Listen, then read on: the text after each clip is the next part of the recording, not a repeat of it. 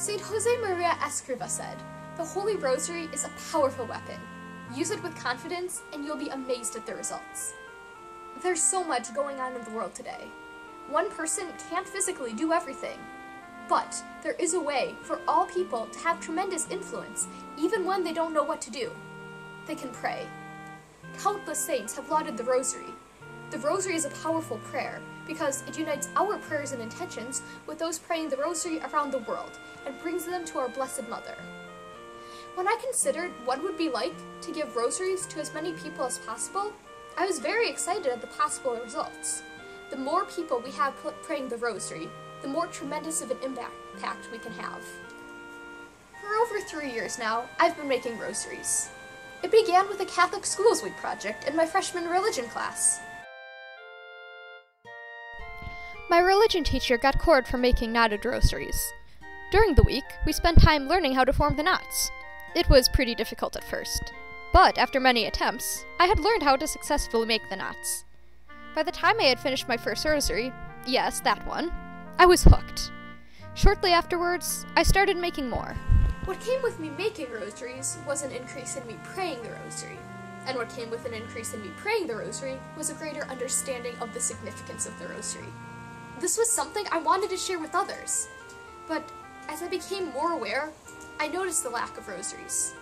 My church didn't have any available, and I knew many students didn't have much exposure to the powerful prayer either.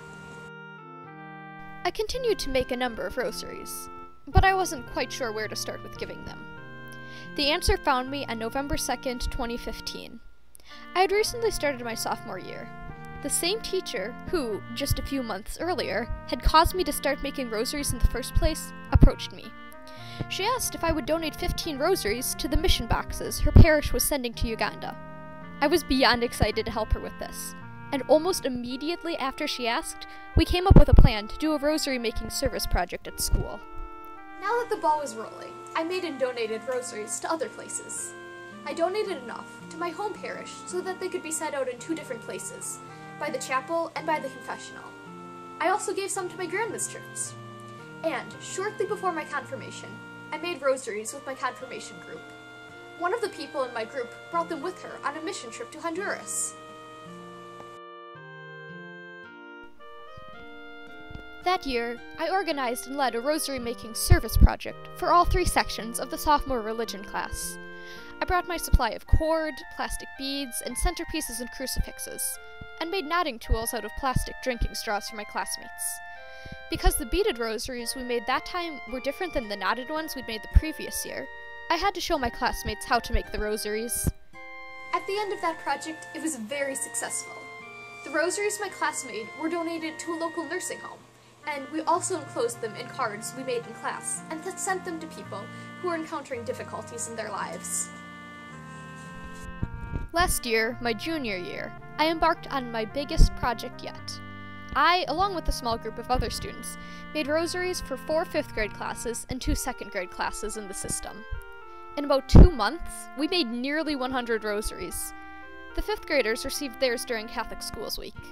And, after First Communion, 2 of us who made the rosaries delivered the rosaries to the 2nd grade classes who had received them.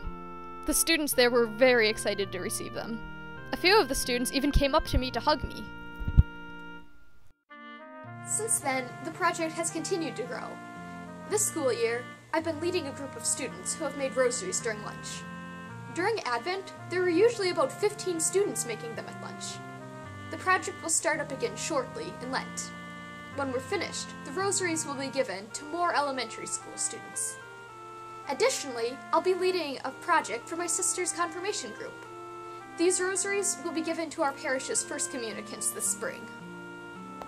I've lost count of how many rosaries we've made. I know it's well over 100. These rosaries are now in the hands of young and old, both locally and globally. I might never know the full extent of the spiritual benefits for any of the people who have prayed with a rosary I helped make, but I do know that the more people pray the rosary, the bigger the impact on the world will be. The rosary is the weapon for these times, remarked St. Padre Pio. He's right.